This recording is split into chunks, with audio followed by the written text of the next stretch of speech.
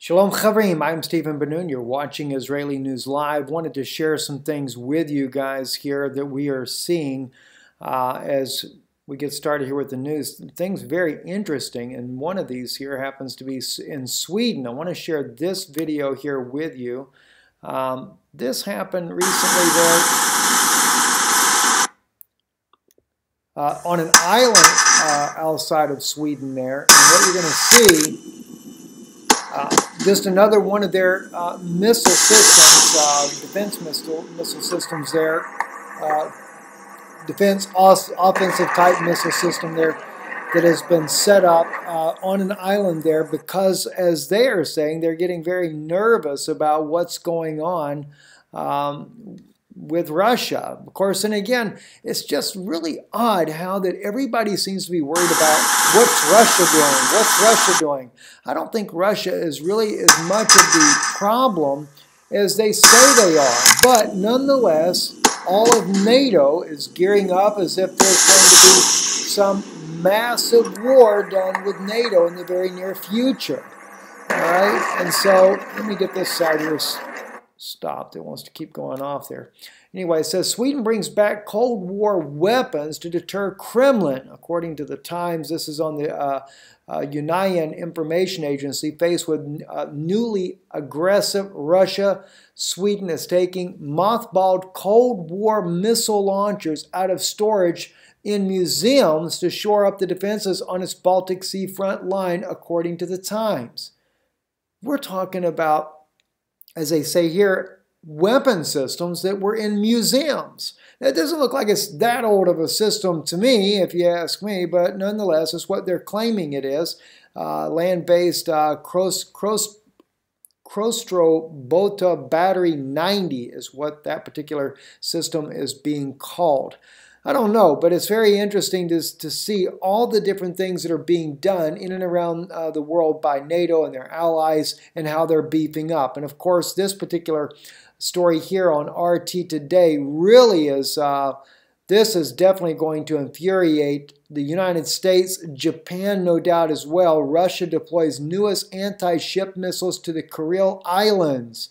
Those of you that know anything about the Kuril Islands are actually right there, just barely to the north of Japan. It says the Russian Pacific Fleet has installed batteries of anti-ship missiles at its bases in the Kuril Islands, ensuring effective protection from land operations and carrier-based aircraft strikes.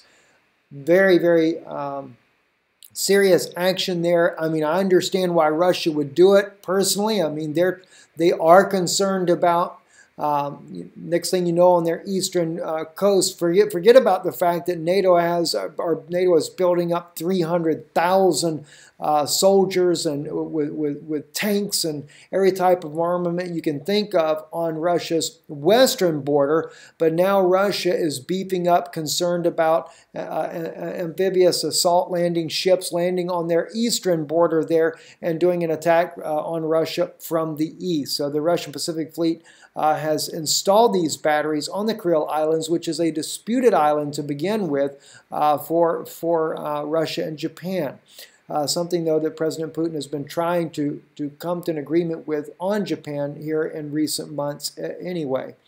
Another interesting thing here is from Reuters, exclusive Russian tankers defy EU ban to smuggle jet fuel to Syria, according to sources here. I thought that was rather interesting there. I had no idea that according to an agreement done by the European Union, Russia is not even allowed to move tankers that carry jet fuel through any of the EU waters. Well, that's pretty bad, you know. I mean, they're just totally cutting Russia off from the entire world. It is really, really strange, the things that we're seeing going on here. But Russia did manage in the months of September and October to bring 2 tankers all the way to the port in Syria there with jet fuel to continue the mission that they're doing. It's a boycott is what it is. NATO is trying to boycott Russia in any way they can. When they came through with their flotilla of 8 ships, NATO refused them to be able to dock or port anywhere in NATO territory. Spain did allow them, but was quickly ostracized by NATO and the West there. And this comes down to it is a major New World Order agenda without even question, if you ask me. You know, also the UN chemical watchdog refuses to send experts to Aleppo under Western pressure, according to President Lavrov. And here's the article on that right here. It has been reported on several occasions already that the U.S.-backed rebels, al-Nusra, al-Qaeda, they all have been using chemical weapons on the citizens in western Aleppo. Now, when there was a big to-do over Assad supposedly using chemical weapons on its own citizens, real quick like, there were inspectors sent to Syria to determine what type of gas was being used. Of course, we found out later from Aaron Erdem, who was a parliament member of Turkey, that brought the records forth showing that those chemical weapons that were used in Syria were actually done by ISIS, smuggled through the Turkish border, and as he stated, it could not have been done without Western allies knowing that it was being done through Turkey. And from one of our own sources that we have, very close to people inside of Turkey, that stated to us that Erdogan was promised a great deal inside the New World Order if he did the dirty work for the United States. So it seems like Erdogan's been a very busy man. But anyway, at this point here, the UN Chemical Watchdog has refused to send the experts to Aleppo on these gas attacks. And of course, it might be good to note as well, Vanessa Beatley has reported, she's an independent journalist, and she has clearly reported that indeed the chemical weapons factory inside of Syria is under the control of the U.S.-backed rebels. So it's not Bashar al-Assad making these chemical weapons. And I know that there are some out there that are trying to say, oh, Bashar al-Assad is still making chemical weapons. Well, they're definitely still being made in Syria. And I agree with that, but it's not by Bashar al-Assad. It happens to be by those U.S.-backed rebels inside of Syria. They're the ones that are controlling the chemical factory and are able to produce these weapons and are using them on once again on the civilian population in western Aleppo. Anyway, goes on to say the Organization for the Prohibition of Chemical Weapons refuses to send its experts to Aleppo to check substances used by rebels in attacks. The move was seemingly done under pressure from our Western colleagues, Russian Foreign Minister said. That's Foreign Minister Lavrov, that is. Anyway, the Russian specialist found that militants in eastern Aleppo used ammunitions with poisonous substances with the ammo targeting West Aleppo. The collected samples leave no doubt that it is a toxic agent, Sergei Lavrov said in a press conference with his Belarusian counterpart in Minsk, as cited by the Interfax news agency. Moving on over here to conclude our broadcast here for this evening is on Fukushima. Now, I reported just in a quick take earlier there that 7.3 earthquake, as we know, that happened just the other day.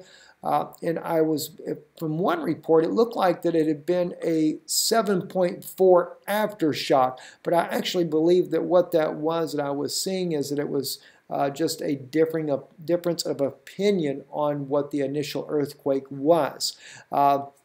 I noticed that, and the reason why I caught that was because this aftershock that they had today, the 5.7, one group says it's 5.7, another says it's a 5.2, and they also differ on the depth of it. One says 30 miles deep, the other one's are kilometers deep, the other one is saying 10 kilometers deep inside the Earth's crust.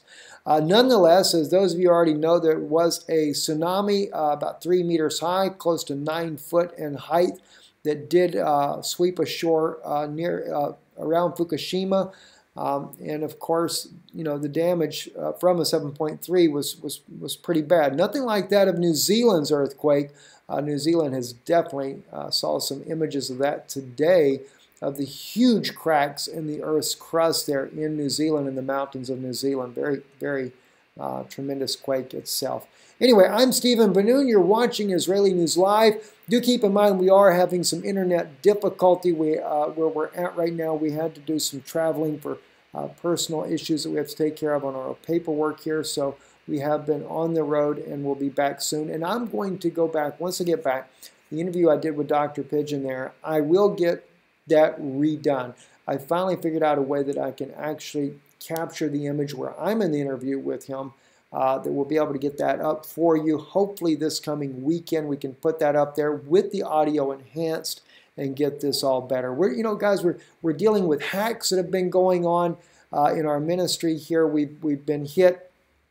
Our main computer, we use a very old camera that's our secondary camera. It still uses the old little disc in there that you record, not disc, but like a VCR tape, but a little mini tape that we were using for that. Pretty outdated, and we only have one computer that we can upload this image into, and they have attacked that computer. So we're going to have to replace the computer as well. We do need to replace this camera to where we have two cameras that are both using the memory sticks instead. We have one Sony, so we do need to take care of that.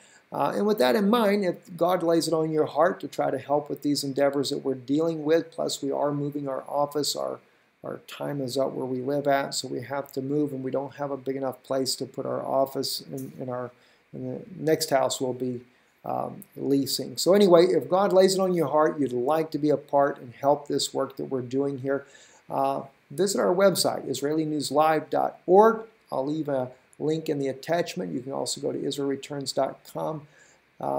And also on IsraelReturns.com, there is a place there where you can see, if you prefer to do this by mail, you can send it in the Czech Republic, in Prague at P.O. Box 46.